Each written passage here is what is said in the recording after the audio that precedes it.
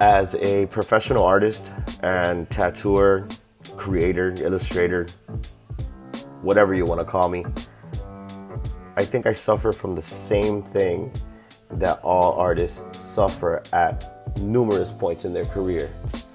That's artist block.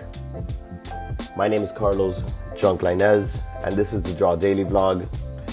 And today I want to talk about the biggest blockade, the biggest problem that creators have.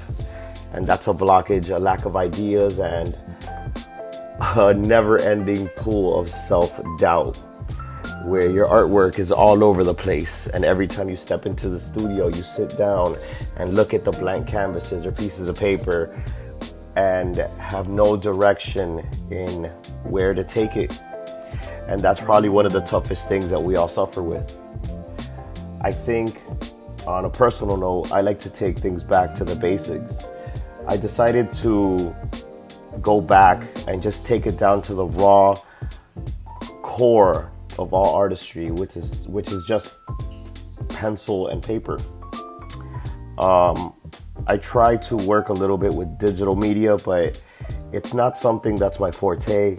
I don't feel it as organic and as genuine.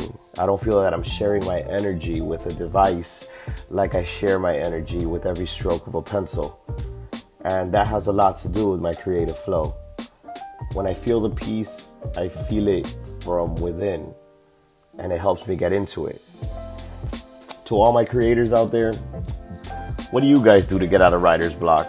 What can you do to help me, or anybody for that matter? The only advice that I can possibly give: go back to the basics. And sometimes you don't have to look too far. Your inspiration could be right in front of your face.